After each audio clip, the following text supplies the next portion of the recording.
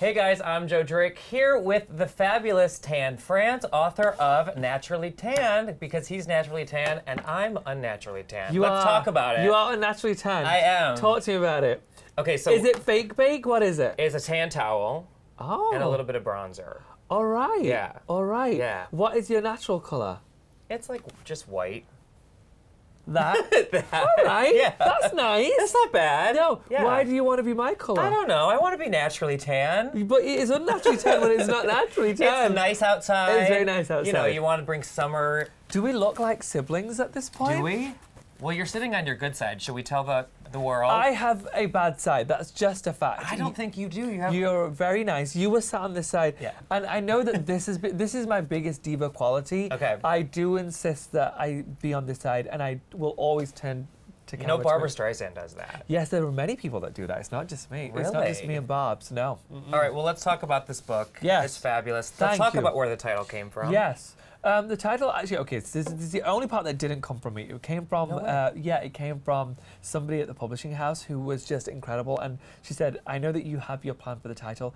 Honestly, the hardest part of the book was the name. Really? And the book was simple enough for me to write because it's my story. Right. But the title is the thing that gets you. And she gave me the suggestion that was perfect. I mean, were you like... I'm annoyed that I didn't think of it myself. I know. Because it represents me perfectly. I'm very snarky. Yeah. It's tongue-in-cheek, it's playful, it's all of those things. You don't seem snarky. Not at all. No? Always. Always. Always. So tell us what's in the book. And the book starts out from when I was a kid and up to the point now, how this boy went from being a boy who's brown and gay and in a religious family in the north of England, a very, very white town, and how I got out of that town, how I started working in fashion, and then how I got to the point that I am now, which is insane. This was not meant to be the life for me at all. If Really? I followed the path that I was meant to take, this was not meant to be the life for me. What was the path you were meant to take? I was meant to be a doctor or a lawyer. Really? Yes, and I was As decided by... family, community. Right. Yeah. And instead, I decided to leave all of that by the wayside, lied a lot to get to the point where I could go to fashion college and didn't tell my parents. Really? Graduated, shocked the life out of them, and I didn't go to medical school. So you had to lie about your interests in art and fashion and all of that. Yeah, Really? and went to college and graduated, then finally said, "Oh, I'm sorry, I didn't actually graduate in what you think I graduated." Yeah. I know, it's an elaborate Did they pay lie. for it? No. Okay. No. In England, education is free. Right. Rightly so.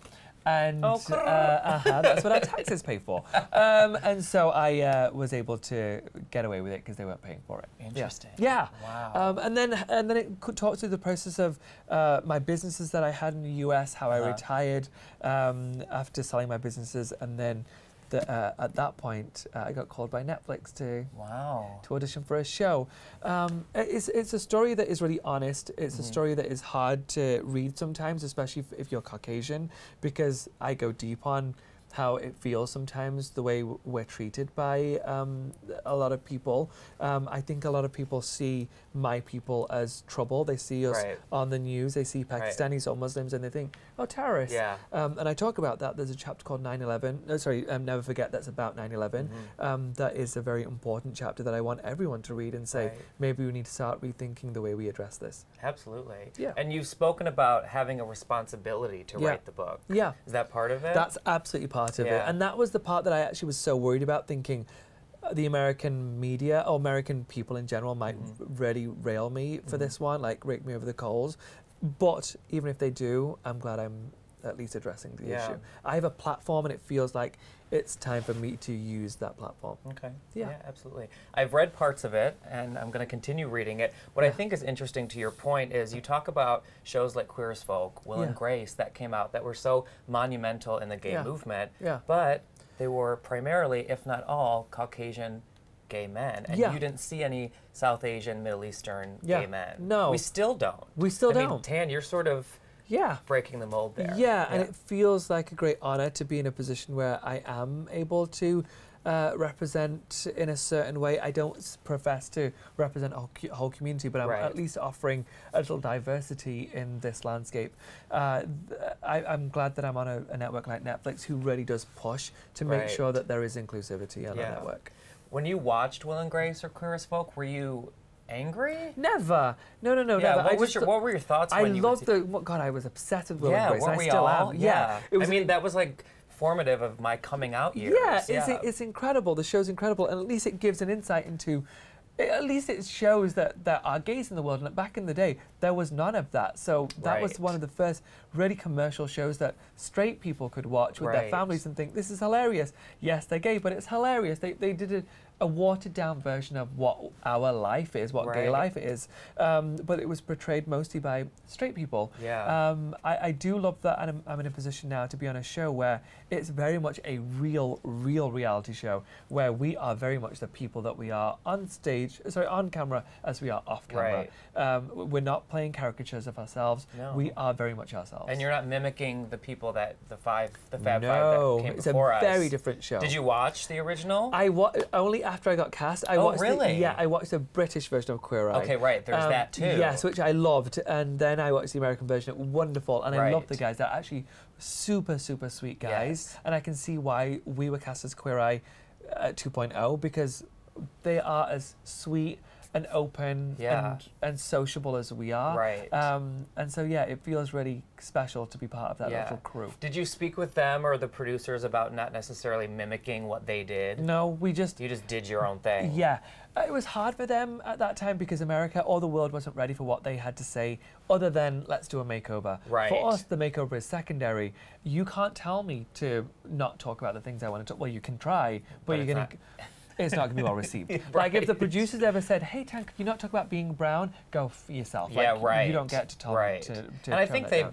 hopefully knew that when they cast you. They did. Right? And cast the other four. Yeah, they heard how vulgar I was within a heartbeat. And they're like, yeah, he's not going to listen to what we have to say. I feel like I want to let you sip. No, I'm good. I feel like the comments are going to be like, he's trying to get coffee. No, every time I put it next to my mouth, I'm like, it's scalding hot. It's scalding hot. Scalding hot. But yeah, so the five of us are so headstrong. Yeah, I mean, are you? If you see any of us on social media, we've got a lot to say. Right. Always. And so I can't imagine it would have been well received if they said, hey, we want you to be like the original Queer Eye where we just talk about clothes and makeovers. Right. That's not what we're about. Well, that brings me to my next question, which I find interesting, is you all get along very well. Yeah. But if you are all headstrong, there's got to be some conflict in there somewhat. The only we do have conflict. Yeah. It's usually about temperature.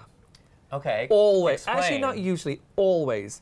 Barbie's always too hot. Oh. Really? Yes, always. Karamo is always freezing. Okay. Even in Atlanta when he's got a bomber jacket, he's still freezing. Right. And then Jonathan is often wearing a sheer shirt, so he's also really cold. Okay. That's the main thing we fight about in that trailer. It's like, can you please turn that down? No or can you way. please turn that up? Yeah. Interesting. Yeah. But you guys are like best friends. They're like my siblings, so I can scream at one of them. Okay. And say. So there is fighting. Yeah, about the temperature. Okay. Like, I'm freezing this trailer. Turn the AC up. Yeah. Or the AC down, and then 5 minutes later, I'm like, let's just do this. Like, yeah. This isn't about us. This is about our hero. Right. Definitely. Yeah. Are there episodes or moments that you shot that really stand out to you? So many. Yeah. Mama Tammy in the church. Mama Tammy is my favorite. I love her so much. I've watched it like 3 times. She's genuinely the most lovely person in the world. She needs her own show. Yes, I know she does. We need a spin-off, I Mama know Tammy. she does. That was so touching, man. Yeah, I know. But here's the thing. I don't think she'll have her own show because she's not that person. She's not after fame. She's not about, she's just genuinely a good, like, great person. Yeah. So Mama Tammy, Skylar's episode, because I felt like it really helped people understand even one iota of what the trans community might go through. Right. And then Jess, our lesbian, love. Yeah, adopted girl. Yeah. That's what I think is so important about this version of Queer Eye, like you said about the last one. You dropped the for the straight guy part. Yeah. Nothing wrong with that original iteration. Yeah. But there's something special about what you guys are doing now that's beyond just making over a guy who needs to wear like a better fitted suit. I couldn't care less about that, quite honestly. Right. I enjoy that part of the show and I love giving them a makeover so they feel better about themselves. But it's not about, oh, let's put him in Gucci. Like, no. It's about how's that going to affect him and his life. Right. And you're the fashion guy. Yeah. So did they want you to be the, let's put him in Gucci, or did they let you be They said whatever you wanted tan? to. Naturally ding, tan. ding. And you'll learn about that in the book, actually. And I do talk about that in the book. I'd love you to get to that chapter where I talk about how that process works. they let me be me. If I wanted to go to Target, I get to go to Target. Right. I get to decide where I take them Okay. based on who that person is, what they represent. Right. It's not the reason why we say it's not a makeover show. If it was a makeover show, I'd be like, okay, I've got a few $1,000s budget. Let's get him an incredible suit from a designer store because Right. that's going to be amazing. Could you imagine that on TV? No. Right. That makes no sense. This is a make better show. It's a show about I connection. like that, make better. Yeah, it's a show about connection. I'm going to take him to somewhere that he would actually shop and show him how to do that right. Right. Speaking of make better, you're very candid in the book about depression, Yeah. suicidal thoughts, Yeah. which I think is very important. You said Yeah. on GMA you don't consider yourself depressed, but you've had these thoughts. Yes. Depression is something that people really go through, and it's an incredibly difficult thing to get through, and it's a medical condition that you can get help for. I do not suffer from depression. Thank goodness. I went through a bad time, a really hard time, and I think any of us can connect with that, where you go through just a really down patch and you think, I can't see light at the end of the tunnel. Right. Thankfully, I had a great support system. I had a great partner, a great bunch of friends who could see me through that. Right. And the reason why I only touch on it in the book, it's like 2 sentences, Okay. and then I move right on, Right. because I don't want it to be clickbait. Don't want it to be, Tan considered suicide. Every one of us has been through something horrible at some point or another where we think that's our only option. I'm showing that, yes, I had that just like anybody else could have. I moved through it and I got to a point where I'm so much happier. Right, and I think the more we talk about it, the more open we are, the better, like, And destigmatize the exactly, stigma. and we can be matter of fact about it, where it's not clickbait. Right. Well, let's talk about your fabulous partner, your husband. He's adorable. I love him so much. How'd you guys meet? Online, 11 years Grindr? ago. No, it was way. There were no apps. Tell me the truth? Well, 11 years there weren't apps. Okay, so what online? It was called Connection. Connection. That is old school, Tan. I told you it was old. Yeah. Yeah, it was like gay Facebook. Do you remember? Yeah, it was. Yeah. You didn't send anything. I was on. Yeah, you didn't send anything inappropriate. It was just make friends and date. Like, it's not an app. Yeah. Anyway, it went away very shortly after we got together, but he contacted me on there and asked me if I wanted to go out on a date. I was visiting in Salt Lake, and we went on a date, and the rest is history. We got married. And you were visiting from the UK? So were you international dating, long distance? 6 years. No way. 6 years, yeah. I know. I can't even date someone in Brooklyn. Too far. Okay. I talk Let about alone. that. I talk about that in After 10. The amount of people who I hear say, oh, well, I can't date because he's like an hour away. I could date 16-hour flight away. You can date an hour away. How often would you see each other? Every 6 months for 3 months. Phone conversations every Every day? day. 3 to 4 hours a day. Wow. Yeah. I give a lot. This is But not. see, that's such a beautiful love story, though. Right? Yeah. This is not a self-help book, but I give a lot of dating advice. Read it. Which I need. You need it. I need it. And Tan, you can sense it. You need some honesty. You need somebody who's going to be really honest with you. True. And be like, bitch, you can do that. Yeah. Like, it doesn't matter if it's an hour away. And then you got married 6 years later? No, a year later, a year and a half later, we got married in England. No way. Yeah, where it was legal. Okay. Come on, America.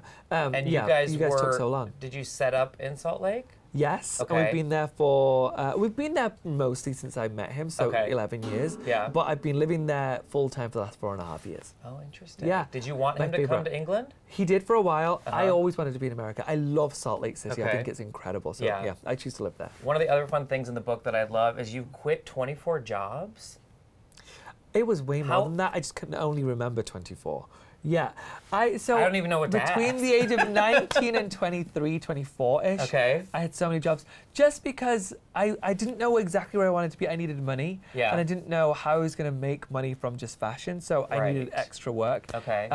And it didn't work out so well. So every few jobs, or every time I'd get a job, within a few hours I'd be like, I know I don't like this. I'm never going to like this. And so I'd quit during my lunch break. Yeah. Do you like being told what to do on set by directors, producers? I take direction worse than probably anyone you'll ever meet. Really? If somebody you can seem so laid back and no. like, no? I am. But when somebody thinks that they know better than I do, I'm like, I'm going to fucking close it. Yeah, like, right. I think, that's very How does nice, that work that's out very in your nice. relationship? Oh, I'm obviously the one who's the bossy one. But people will say on set, okay, I need you to do this, and I'll smile, but not going to happen. Not doing not it. Happening. All right, let's get to some tips in the book because I've got some Post-its like an old lady. Okay, I did notice the Post-its. Okay. You know you can get small tabs. I know, but I don't know what this is. We're broke. We don't have budget here. Okay, let's talk about jeans, do's, and don'ts. Ooh, I love jeans, do's, and don'ts. High-waisted? Yes. For a fashion moment? Yes. Okay, but you say low-rise jeans are least flattering on the body. They really are. They really. Who do you know that wears low-waisted? I know, but I feel like they sell them everywhere. Low-waisted? They wear like a low-waist skinny jean, right? No, they're usually like a regular rise, mid-rise. Those low-waisted ones, they were around like early 2000s. Okay. Like the Britney days where you'd have. Those kind, yeah. No one wants to see that.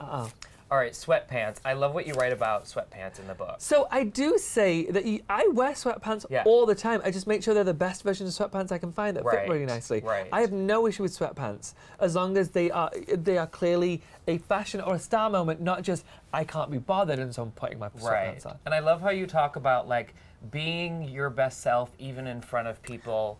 My husband. Yeah. Here's the common misconception. You think, oh, I landed my man. I don't need to make an effort anymore. He's going to leave you and he's going to sleep with your best friend because you gave up on life. It's so true. You gave up on life. Yeah. I still make an effort for my husband every day. Right. And if he decides that he doesn't want me anymore, I'm like, okay, I let myself go. Yeah. See ya.